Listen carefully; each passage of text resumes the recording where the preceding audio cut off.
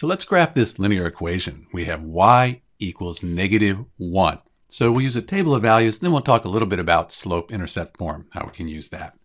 So it might be better to think about this as y equals, we don't have an x, we could just call that 0x minus 1. So it's still equal to y equals -1, it's just that now we have this form. It might be a little easier to think about. Because if we put 0 in for x, 0 times 0, that's 0, y is just -1.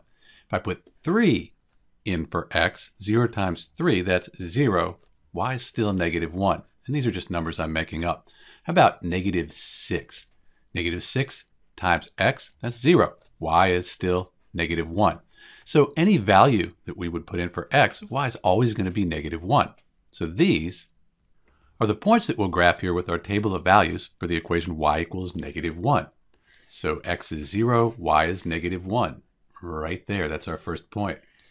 If x is 3, y is -1. So we go to x is 3, y is -1. And you can see that any point is going to be on this horizontal line. When x is -6, y is -1. So let's put a line through this. That gives us our graph here for the equation y equals -1.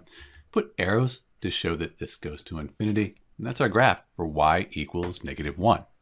So we could also think about slope-intercept form to graph this equation here. So we actually have it in slope-intercept form already. Y equals mx plus b. -1, that's b. That's our y-intercept. That's right here. And then our slope, m, that's just 0. So we don't have a slope. That means it's a horizontal line here. So that's another way you can think about the equation y equals -1. This is Dr. B. Thanks for watching.